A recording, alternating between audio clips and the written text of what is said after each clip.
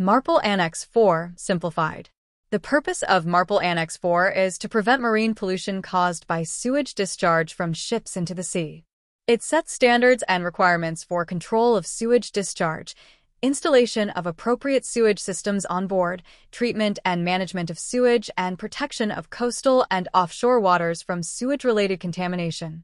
2. Applicability. Ships of 400 tons gross tonnage and above. Ships of less than 400 tons gross tonnage, which are certified to carry more than 15 persons. Any ship whose GRT is not measured, but certified to carry more than 15 persons. What is sewage as per MARPOL Annex IV? Drainage and other wastes from any form of toilets, urinals, and WC scuppers. Drainage from medical premises, dispensary, sick bay, etc., via wash basins, scuppers. Drainage from spaces containing living animals. Wastewaters when mixed with the drainages, defined above. 3.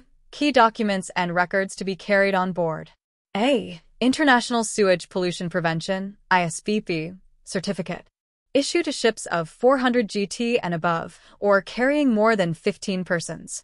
Valid for 5 years. B. Sewage record book.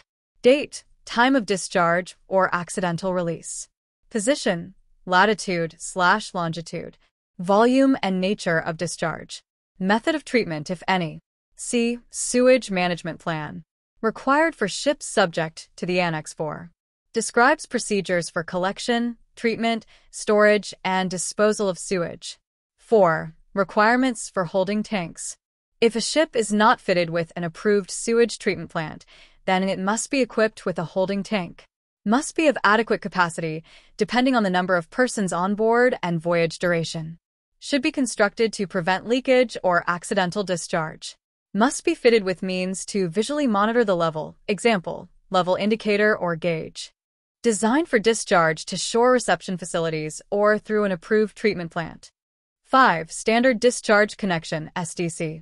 Ships must have a standard discharge connection to discharge sewage to port reception facilities. The standard ensures compatibility across all ports.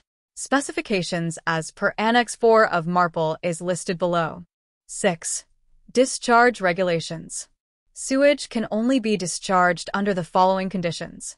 The discharge of sewage into the sea is prohibited, except when the ship has an operation and approved sewage treatment plant or when the ship is discharging comminuted and disinfected sewage using an approved system at a distance of more than 3 nautical miles from the nearest land, or sewage which is not comminuted or disinfected may be discharged at a distance of more than 12 nautical miles from the nearest land when the ship is en route and proceeding at not less than 4 knots, and the rate of discharge of untreated sewage shall be approved by the administration.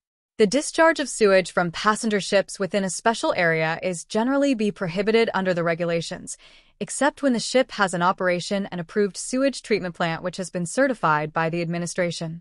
The sewage treatment plant installed on a passenger ship intending to discharge sewage effluent in special areas should additionally meet the nitrogen and phosphorus removal standard when tested for its certificate of type approval by the administration. 7. Sewage treatment plant, STP. An approved sewage treatment plant allows a ship to treat and discharge sewage in compliance with MARPOL. The components of the plant may include macerators/grinders, aeration chambers, biological treatment units, settling tanks, disinfection chambers, example, UV or chlorine dosing. Requirements. Must be type approved as per IMO Resolution MEPC.227/64. Should meet discharge standards for BOD, biochemical oxygen demand, TSS, total suspended solids, coliform bacteria, pH and chlorine content, if disinfection used. 8.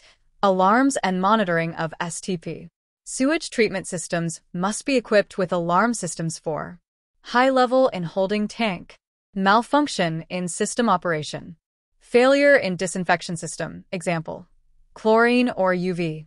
Control panels indicating status, normal, warning, alarm, and log of operational data. Thank you for watching the video. For more marine topics, please subscribe the channel. Please help us with your valuable feedback to improve the contents.